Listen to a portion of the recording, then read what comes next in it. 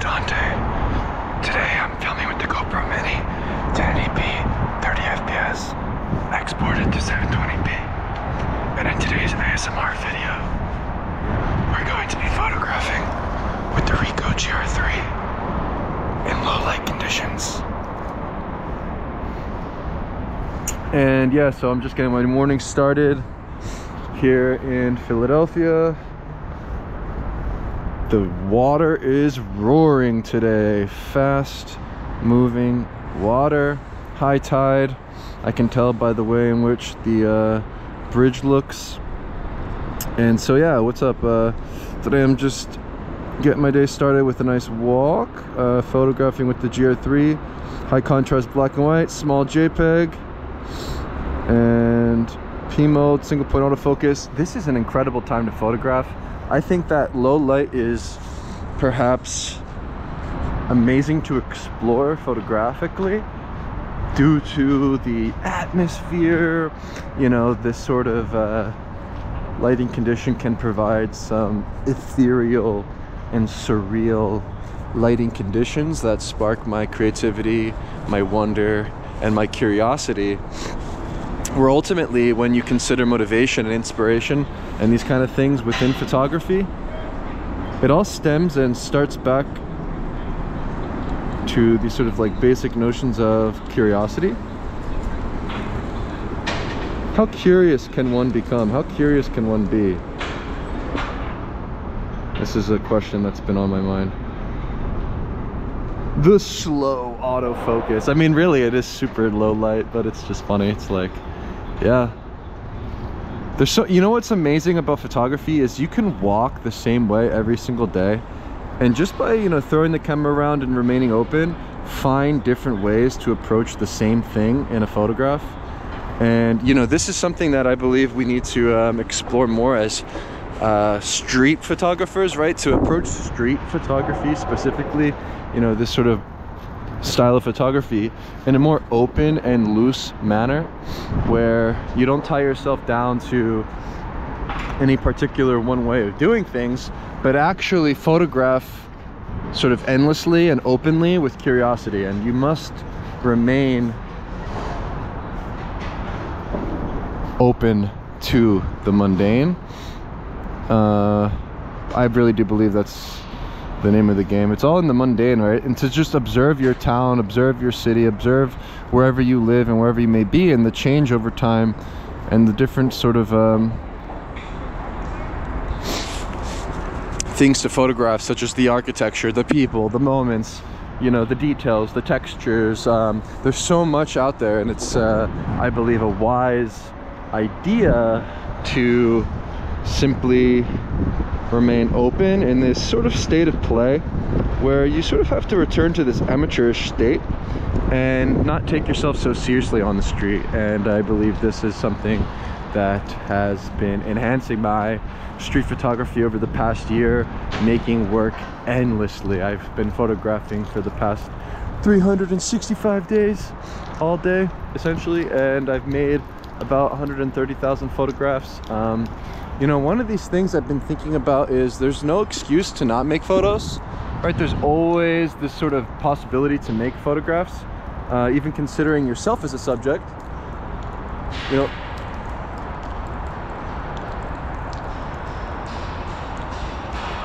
to make selfies, I think, is an interesting thing. Use the light around you. You know, these sort of things can become really beautiful when you explore and open your mind up to new ideas like this. You know, the selfie being this sort of modern thing, this sort of cultural trend that is perhaps interesting to follow, where I think a lot of trends wind up being bad in general. But to embrace the selfie openly, as you know, you can become art, right? Your face, your body is art. Here we have this incredible looming cloud, and you can see the sort of blue sky as the sun is rising peer beyond the horizon. And what's so fascinating about photographing these sort of locations each day is the change in the background, the change in the sky, the clouds. I mean, there's really infinite possibilities within the realm of photography. You know, one of these things that bothers me is when people say that everything's been done, right? Everything's been done under the sun. I find this to be a very defeatist attitude, and I'm still open and curious about what reality will manifest to be in a photograph, being the ultimate question to ask yourself each day. And right now it's flurrying. I've got some, you know, little snowflakes hitting my skin. I find the sensory overload to be so amazing, right? To embrace the textures of the bark on the trees, you know, to touch things, right? To have this sort of like interaction with life itself through your visual acuity, through looking at the world with your sharp, keen eye, making observations, interacting with others, sort of feeling the air, the fresh air. You know, this sort of sensory experience photography can be. It's a very incredible gift in my life that fuels my lust for pretty much every single day waking up. Where every day, you know, I think it's important to actually treat each day like it's your last, right? What actions would you take differently if today was your last? This flood is perhaps an interesting thing to photograph. I don't know. There's like this flood here. I don't know how I would depict it. I guess looking at the reflection. Oh, it's really muddy too. I don't want to slip. Be careful. Maybe that branch over there, there's a branch that got caught between the pole there, is maybe interesting to photograph. I don't know. I'm mostly interested right now in the sort of sky. I think this is a great thing to look at this morning. Also, what's amazing when you use this high contrast effect, and I'm photographing where there's that sort of artificial light with the cars going by the highway, man, when there's like a white truck or something, the contrast pops out, and sometimes I surprise myself with the things that I can photograph. Also, I like this idea that what you see isn't what you get, but what you get is what you didn't see. So it's basically this notion that a lot of the things that are revealed in the photograph are things that you did not see in reality, and to transcend the mundane things and uplift something out of nothing, where I believe the use of the high contrast black and white, it offers more sort of flexibility and creative potential. Looking at the leaves, looking at the bark on the trees, looking at the textures, and all of these different things can become fascinating. And when I look back at my photographs, I smile. And I think that's the ultimate goal, right? To make photographs that make you smile, to make photographs that bring you joy, right? And I think this is a great thing. It's a beautiful thing, you know, to surround yourself with the beauty of life itself. You know, the beauty of life is in the great outdoors, where the greatest privilege of being a human being is to actually simply be alive and to live in this sort of full sort of experience through the medium of photography.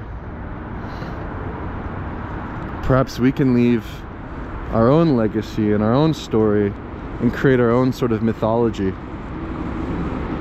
right? Where now we are entering the world of Dante. And every day I like to photograph this same statue, the same mundane statue. But today I think it's much more interesting because of the sky in the background and the way that the artificial light from the lamppost interacts with it.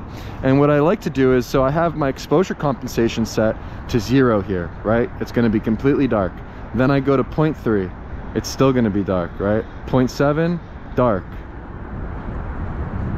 right? And then I go to 1. When I go +1, you know, we get more light in here, and it's something I think to play with, right? When you're using a Ricoh in P mode or automatic mode, whatever your settings are, play with the exposure compensation tool. This is something I find to be a really useful thing, and to, you know, treat your camera and treat the way in which you operate the camera itself in the simplest way possible. So setting the camera to P mode, single point autofocus, exposure compensation, small JPEG files, high contrast black and white, everything baked into the camera.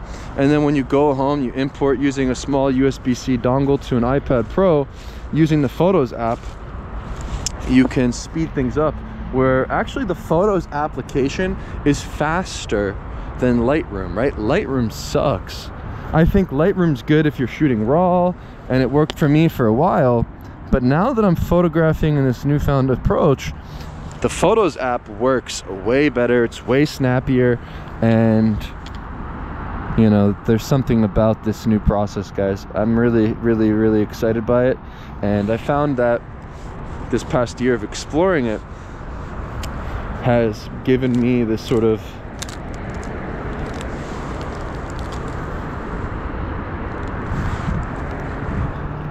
endless fascination in photography. So this is very interesting. So I photographed this exact tree yesterday, but now that we have this crazy different sky in the background, this is way more interesting, and I'm making a better photograph here of this. The only difference is I'm not capturing the flood itself, but the branches of the tree, you know, is what becomes quite interesting, and the sort of way in which it sits in front of these clouds. I mean, the background today is just absolutely amazing. It's just breathtaking to be outside in this amazing condition where, you know, it's tragic to see a flood, but, you know, perhaps to laugh in the face of chaos and to find beauty in it is what makes this thing so awesome. And yeah, I think actually, to see how I'm making lots of snapshots, make many snapshots of one thing, right? Like, so just a simple practical sort of tip, like, don't stop. Like, if you find something that's intriguing to you, like this branch here, these sort of trees, you know, see if you can get closer. See how close you can get and make a photo without slipping into the water. Maybe even just looking straight up at the branches, but you want that divide between the background of the sky and the clouds. You know, maybe if I increase my exposure compensation and step back, would that work? Would I be able to show this? Maybe. You know, but to just try more, right? To try with the different exposure compensations, right? To sort of shift your angle, right? Shift the angle. Now I'm getting the building in the back on the left hand side, which is maybe a good element. Maybe that's better, right? To move your body physically is to readjust the composition. Forget about focal length and all these sort of technicalities. Everything's in the movement of your body with photography, and actually making more photos will then allow you to find more success. Even thinking of some of my best photographs over the years, I didn't just make one snapshot and move on, right? A lot of my best photographs were made with multiple snapshots, with multiple photos taken at the scene. And you know, maybe actually with this photo, it would be better for me to go to AV mode and to make my sort of snap focus set to infinity. I want the background in focus, right? So let me readjust my way of photographing this particular scene. Let me go to AV mode, F8, snap focus infinity, right? Thinking of the focus point, thinking of the way in which the background's blurred with P mode if I'm focusing on the branch. Maybe it would be better for me to get more of the background in focus than the foreground, right? There's a lot of different ways you can approach one particular thing. And yeah, I think it's just wise to experiment as much as possible when you find something that intrigues you. I'm really intrigued by this tree. I mean, yesterday I was photographing it, and today once again. And you know, there's something about the repetition within photography, specifically even just making photos of sort of same thing here. Just switched my snap focus to 2 meters to focus more on the tree itself. You know, it's something to be said about this process. It simplifies things. I don't have to think too much. I can sort of just throw the camera around, and if I need to make any adjustments, it's a really quick switch of the lever. It's a quick switch of the snap focus or the exposure compensation and stuff like that. you know, there's something about using an LCD screen. You know, using an LCD screen, I think it offers what, see, like this one might be the sort of shot that I was looking for. Simplification, right? To have a minimalist composition where I'm focused merely on the branches of the tree and the highlights in the background with the different clouds looming. You know, maybe I didn't want all the excessive stuff in the background with the buildings and the cars going by. Maybe I wanted something like this, you know, originally when I approached this tree. And through working different angles and trying different things, I'm able to find new ways of seeing one subject, right? There's like an infinite amount of ways to photograph one particular subject. And yeah, I think this example is actually quite perfect to highlight here in the beginning of this video. But yeah, let's continue walking. I've been walking the same lane every day and picking at these leaves and observing the change of the leaves and how they're withering away and will eventually fall and then regenerate once spring comes. You know, there's something about the impermanent nature of life itself that is a fascinating thing to approach in photography.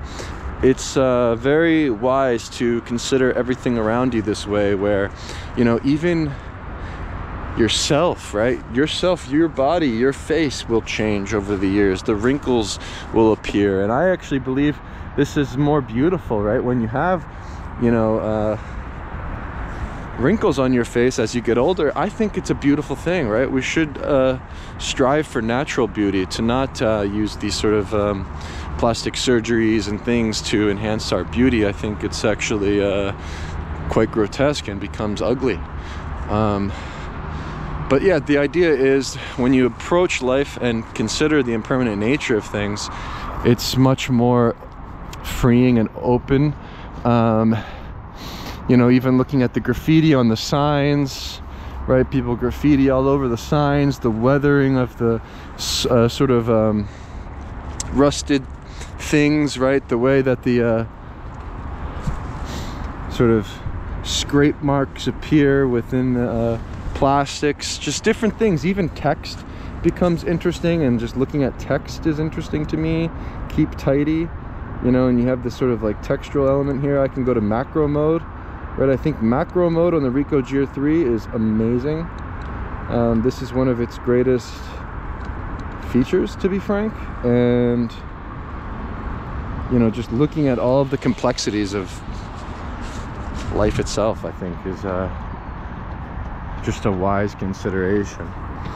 Where I have this love for wisdom recently, I've been thinking about, you know, seeking wisdom from others. Perhaps elderly people are great to chat with. You know, I love hearing the stories of others. I actually think it's maybe more interesting to speak about yourself and your experiences than to talk about others or live vicariously through others' experiences, or, you know, talk about popular media. Maybe to be selfish and to actually indulge in yourself in conversation with people and to give your perspective is a wise approach. Where even considering some time I spent in an Uber this past weekend, I was chatting with the man, and I always love when I take a taxi or whatever it is, I like to chat with, you know, the driver, and, you know, to generally just have this open mind and interact with strangers. And, you know, when I was talking with him, there's these simple things that occur in a conversation, right?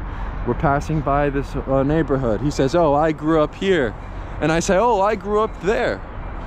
And then, like, that simple thing where, like, we all have this unique point of view of life itself. Like, we grew up in the same city but from different parts of town, and have these different stories to share based upon our experiences itself. I mean, there's something simple about that. Oh, I grew up here, you grew up, I grew up there. Like, that simple dialogue is interesting to me, and like sharing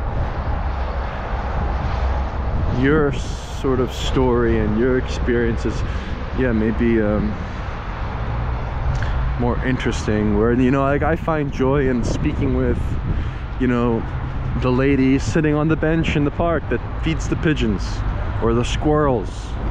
You know, I think it's much more interesting to chat with those sort of people, or just people even just people that are just older than you generally, maybe it's wise to sort of embrace our elders and to show gratitude for them. And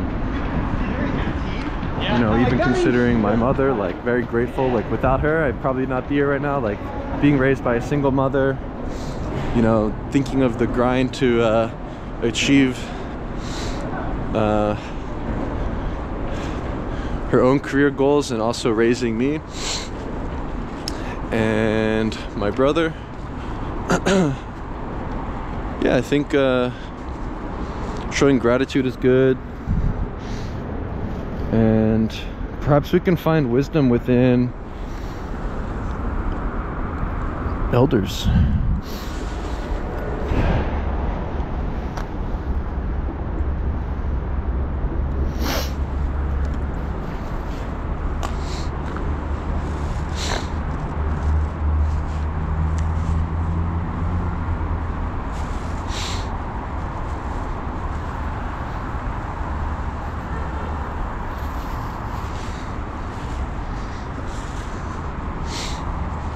You know, this lady yesterday, she asked me, what are your dreams? You know, she's asking me what my dreams are. No one's ever asked me that question. You know, no one's ever asked me that question, but this 90-year-old lady asked me that question, and the first response I had, I was like, oh wow, I was kind of like flustered. You know, what dreams do you have to fulfill? And I was like, spread more kindness, spread more joy, like simple shit, like honk honk. Yeah, no, I think that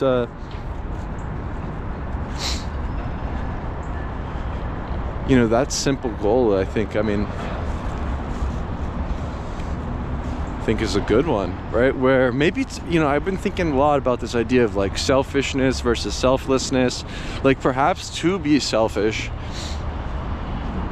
is oftentimes seen as unethical or morally incorrect or bad, but I'm starting to think more in terms of selfishness being a good thing, because the more I focus on my own physiological well-being, whether it's my health, getting better sleep, I'm seeking wisdom through just, you know, thinking about life or experiences I've had, and the more I have, you know, energy and power, and ultimately fueling myself with this sort of lust for life and joy, I can then spread it with others. Yeah. So maybe to be selfish is to be selfless in a strange, paradoxical sort of way. So you can see the sky is completely changed now. So that moment that I photographed was that split second or like a few minutes of time, but I was really working that scene, we call it, right? Work the scene.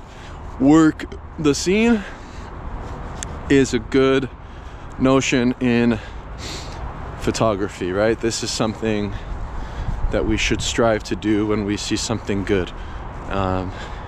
When do you know that you see something good? Perhaps it makes you say, wow. Perhaps you look at it with this sort of sense of wonder and awe, and this then becomes sublime, where photographing in this high contrast aesthetic, I believe, delivers this sort of visual feast, if you will, and it feels right and it feels sublime. And perhaps the feeling of the photograph is important to consider. A photograph as a reflection of the soul of the artist rather than a depiction of reality in front of you, maybe is a more interesting approach, really. And it doesn't even have to be this like hippy dippy thing. It's like a lot of photography now that's reality based, or, you know, this is reality based. I'm photographing in the real world in reality, but to transcend it, I think, is more beautiful and also just more interesting, where I have this frustration with a lot of modern photography, and it seems as though it's becoming very blasé and boring and sort of just like, I don't know, there's something going on. I mean, I try to stay away from looking at contemporaries or photography these days, but I have this frustration with it. I think something's going on. I think what happens is there's lots of trends and people follow them too much. and you know, something happens there where maybe others get pigeonholed into certain ways of doing things. And I think ultimately all this stuff doesn't really matter. It doesn't bother me, but it is this slight frustration that maybe fuels me, but I don't want to be fueled by frustration. It's just a thought. And you have like a place to sleep, right? To look at the world and all of its complexities, right? To consider everything and anything, right, as a potential photograph. I mean, when I look up at the sky and I see that plane flying by, I mean, it just makes me feel good. What am I trying to say? Wait, is it really not wrong? Perhaps through making photographs just makes you feel good. They're looking at everything as a potential canvas, right? Where the street and the world itself is our canvas, right? This is a great thing. You know, there's just something about it. There's something about walking around the waters, you know, walking around the river, coming to an elevated space, sort of being up early in the morning, setting your day off with this sort of creative adventure that never ceases to make me smile, you could say. And some physiology thoughts, strength thoughts, Spartan goals. You know, I find this notion of the body being democratic to be a good one, where perhaps it's more virtuous to flex your physical body than superfluous things like a Lamborghini. The lame-o Lambo. You know, I think health is wealth, and we can all thrive together. No breakfast, no lunch, red meat, no chicken, no pork, no turkey, etc. Strive to walk endlessly throughout the day. The Spartan warrior mode of living is marching 30,000 steps.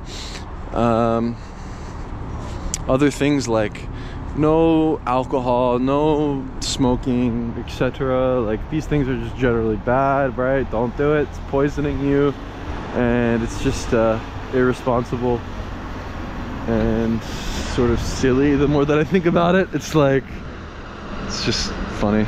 I haven't photographed this construction, but it's cool. I can't wait for that to be finished. I like riding that way on my bike.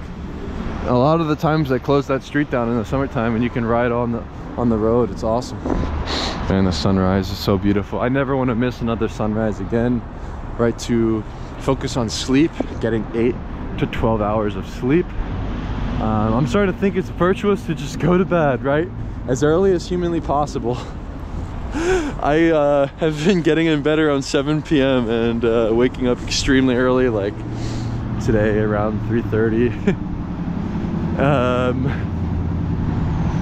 Which is awesome, because I wake up, I can kind of just putter around, do my own thing, and get my body going, finish a photo walk, hit my fitness goals,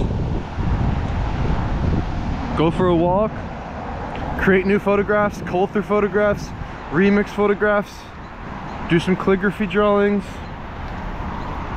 write some blog posts, make videos, make a podcast, do a POV. Like, I can do a lot of different things before 9 a.m. because I'm going to sleep super early and getting this deep sleep where, you know, once it's sunset around 4:30 these days, I have my feast, 1 meal a day. And then once the sun fully sets and I finish my meal, I turn all of the lights off in the house. I sit on the floor with my iPad dimmed all the way to the bottom brightness, do a mundane task like cull through photos, which is a complete bore. So it's something that keeps me bored and allows me to get tired or whatever. And yeah, I'll just sit on the floor, stretch, do some yoga, take a hot bath or a hot shower, sort of meditate in complete darkness. Once it's dark outside, just keep all the lights off, and in the morning, if you wake up and catch the sun and get more sun exposure, you will then start to sleep with your natural circadian biological clock. Your natural circadian rhythm will be set for success. And yeah, I've been extremely energized because of this, where yeah, raw energy is built in the bed. You know, sleeping is critical to consider, especially even considering like your consciousness. Like, you're more awake, like in the day you want to be awake with your eyes wide open, especially as a photographer. And so, you know, focusing on strength and focusing on hypertrophy, I need to learn how to say this, hypertrophy, increasing your nutrition by eating lots of red meat and lifting, farmer's walk, pull-ups, push-ups, simple shit. You can achieve this sort of physique and also strength that will keep you going, where the motivation in this sort of photography thing is merely in your legs. And at the end of the day, we're explorers at heart, and to think of yourself as this ultimate sort of Spartan warrior adventurer is actually, I think, perhaps wise with photography going forward, because it's a very physical act. Funny media thoughts. I think that the POV sort of GoPro raw, sort of uncut video format is the future. A lot of things are scripted, posed, you know, kind of phony and fake, considering a lot of modern news outlets or even YouTubers and stuff. It's like, imagine I can go and create an avatar right now and feed it a script to talk about my favorite camera lens and create a whole YouTube channel using artificial intelligence to sell you guys camera gear or something. It's like, I don't know, the idea is like, we should do things that that computers cannot, and only create media that you wish to see manifest in the world. Just reviewing some of my old videos, photos this year, it just brings you a smile. It's like, it just makes you happy to look back at the old photos. It's a way to cherish memories, thinking of the photograph as memory. What else? Yeah, computer generated versus human generated. Let's do shit that the robots can't. Let's share the raw human experience and the multifaceted ways in which we live our lives. Just GoPro it.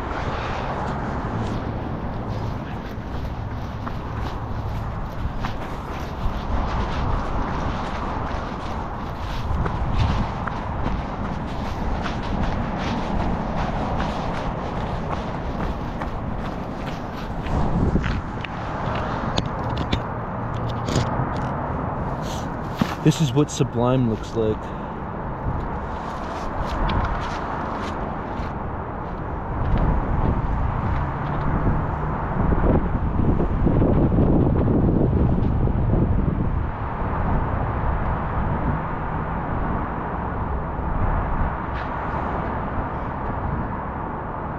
Look at the color.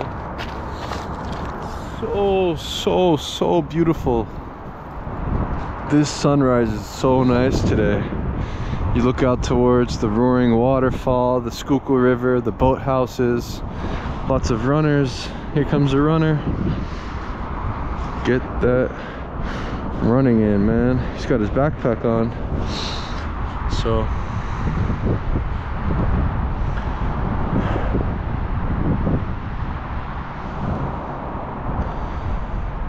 yeah, just really grateful today, feeling good in the neighborhood. I am the friendly neighborhood Spartan photographer, signing out.